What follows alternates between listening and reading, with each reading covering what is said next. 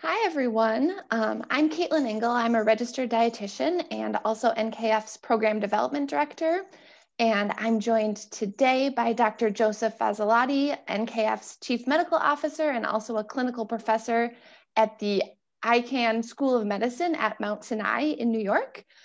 Thanks, everyone, for joining us today to discuss the COVID-19 vaccines and their impact on the kidney community.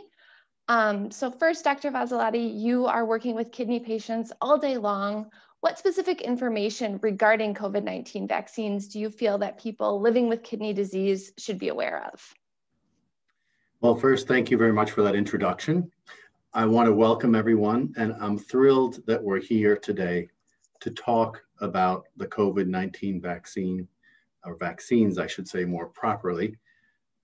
This is a huge achievement for science that took a year's time, and really less than a year since we've had the first wave of the pandemic in this country in March and April.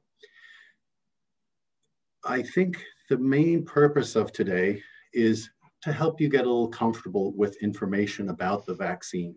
Some of you probably feel absolutely committed to having the vaccine. Others are absolutely sure that you do not want the vaccine, and probably many of you have uncertainty about what the best decision is for you in your unique circumstance.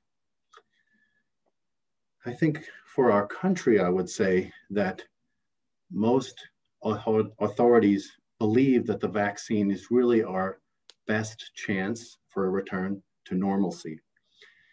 If you miss your grandmother or your grandchildren because you haven't seen them since the pandemic, or you miss going to the ballpark or the stadium, these vaccines offer our best opportunity for that return to normalcy, or to begin to return to normalcy. I think it's important that we say today is January 11th, 2021, and this information is emerging very rapidly.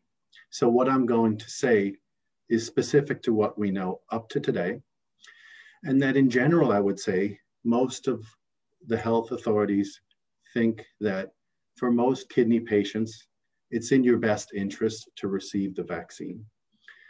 But I think it's important for us to say that the purpose of this conversation is not for you to make a decision. The purpose of this conversation is for you to get comfortable with the information so you can work with your nephrologist or your dialysis care team or your transplant care team to make the best decision for you in your unique circumstance.